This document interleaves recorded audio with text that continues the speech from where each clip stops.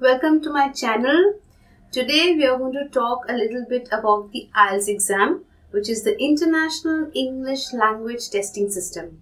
Now I know that all of you are familiar with it, but I will still like to talk to you about the two modules. Now in our previous video, I have already discussed the general training with you.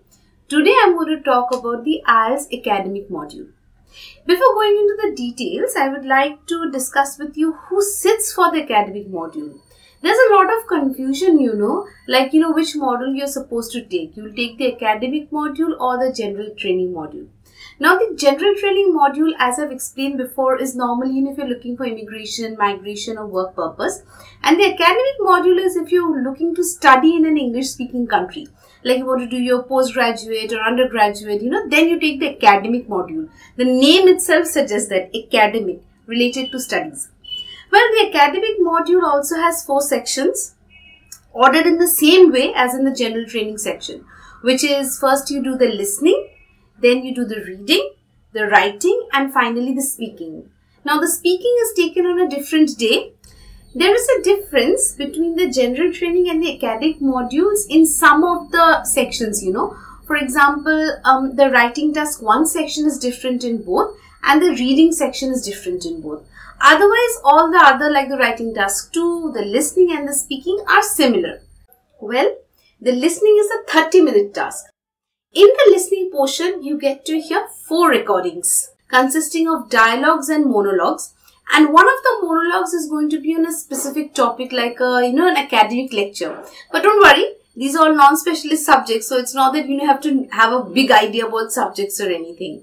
In the listening, normally you get the type of questions like, multiple choice answers and completing a diagram and writing in within 3 words and writing within 2 words, including numbers and everything.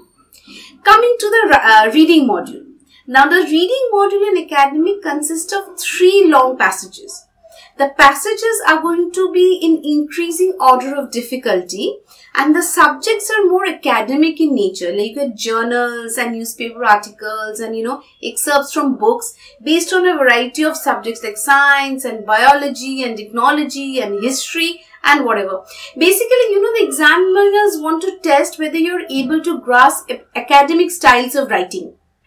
Because you're going to study, so they want to see how good you're at absorbing these kind of things so that you can, read your books and understand them better. The writing section in the academic module has 2 tasks. You have a writing task 1 and a writing task 2. In writing task 1, you're expected to write a report. Basically, you have to analyze a set of data which has been given to you. The data can be given in the form of a bar chart, line graph, diagram, table, like this, kind of like a statistical table and stuff like that. You have to carefully look at what is given there and base your analysis on that. Now, you don't have to give your opinion on any extra points or anything, okay? Just have to focus on whatever has been given to you. The writing task 2 is an essay. Now, the essay is mostly argumentative in nature.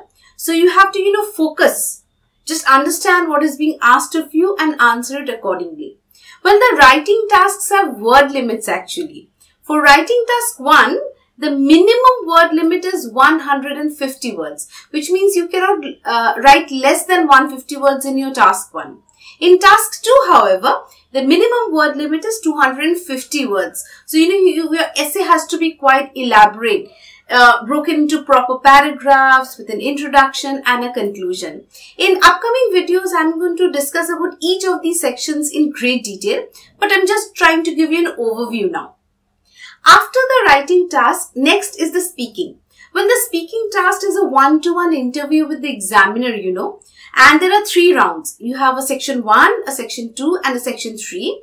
The first one is what we call as a short turn because you're expected to give smaller answers.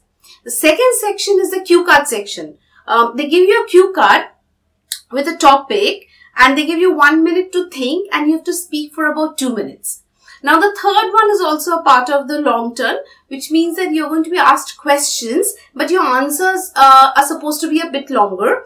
And, the questions that you're asked in the third part of your speaking is similar to the theme of what you're speaking in the second part.